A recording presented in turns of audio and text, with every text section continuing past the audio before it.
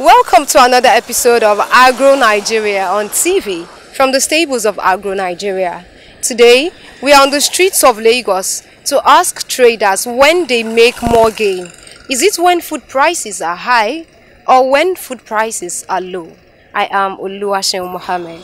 Do I think traders make more gain when the prices are high or price commodities are high? And yes, they do. Because in this country now, we have overzealous traders really, and then I'll put it that way there because they will tell you emphatically that the prices at which they bought that thing in the market, they have to at that point they have to increase their own price too. Okay, let me start an example. You can imagine a trader, somebody that is doing petty trade and that bought a goods worth 500,000 naira, and only for him to transport that goods come to Lagos to sell, and then with that extra cost, so they will increase it. So when now have the price of dollar or the price of that commodity, when you get back to the market and realize that the price of that commodity falls, they will not come back to tell consumers that the prices are so they tend to make more gain without me over mixing it. They tend to make more gain, but they are not as honest as we consumers.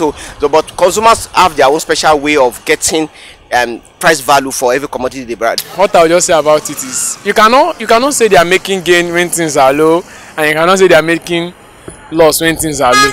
The thing is when things are low, you get more sales and turnovers. You have a lot of turnovers, so you go to market, you get it faster, and people will rush it. Unlike when things are high. When things are high, I don't think much people would like to buy something. It's few of them that will buy, so that they are trying to manage their money, the little money they have, so they will buy in lower quantity. You will not be getting a lot of turnovers, unlike when prices are low. I feel like they make more gain when the cost of things are low because the demand is high. But when it's expensive, the demand reduces because things they would have used to buy 4 things, and the prices increases, they will just use it to buy 2 things. So that's my the problem is trader. It's only if the thing I'm selling I pluck it or I pick it from the ground, then I'll make more gain.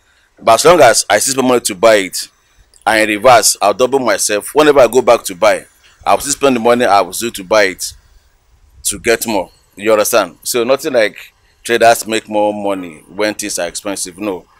You understand my point? They are not really picking the money on the streets. They are not picking the goods on the street. They are buying it. So whatever you spend, you're going to put it again into the business again to bring it back. So it's like ×2 of whatever you're doing. You understand?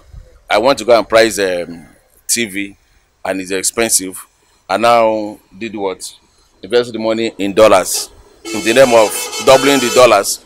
And now I came back to go and buy the TV.